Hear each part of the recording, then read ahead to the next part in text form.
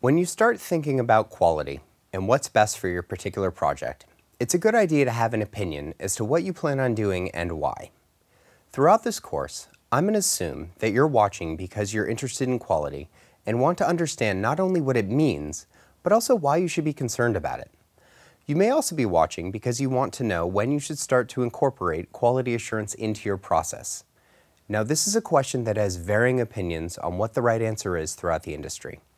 Some will argue that development should begin with writing tests, while others believe that it's only necessary to begin testing once functionality is quite mature.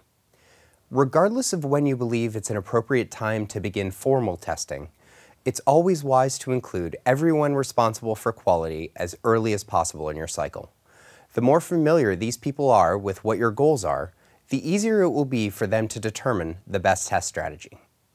Ideally, you'll be focused on testing early and often to identify bugs as soon as they arise. It's important to keep in mind that the sooner you know about an issue, the easier it is to address. Let's take an example that takes a step away from software development entirely, but it still embraces some of the principles of incorporating testing early. Now, when you build a house, you need blueprints, materials, people to put it all together, and someone who will manage the overall project. Before you start, you generally apply for permits, and then you'll have some inspections along the way. Let's say we have our basic framing for our house, and an electrician is starting to run wires that ultimately will be concealed within the walls. Once the wiring is in place, an inspector will generally want to schedule a time to inspect the work. Now, some people find this inconvenient and unnecessary, as their perception is that it will slow down progress, but that's not really the case. If you were to move forward without inspecting to ensure that there were no problems, let's just think about what that might look like. First, someone would likely add insulation within your walls. Then, new sheetrock would be installed over the insulation and wiring. Then there's usually tape applied to the seams in the sheetrock. Next, a texture may be applied to the walls. Eventually, they'll be primed and painted.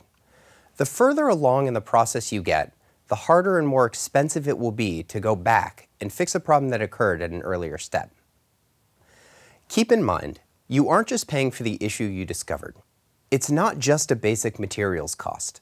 There's also a human factor in the labor involved, and some steps may be owned by different individuals, which can make it more costly.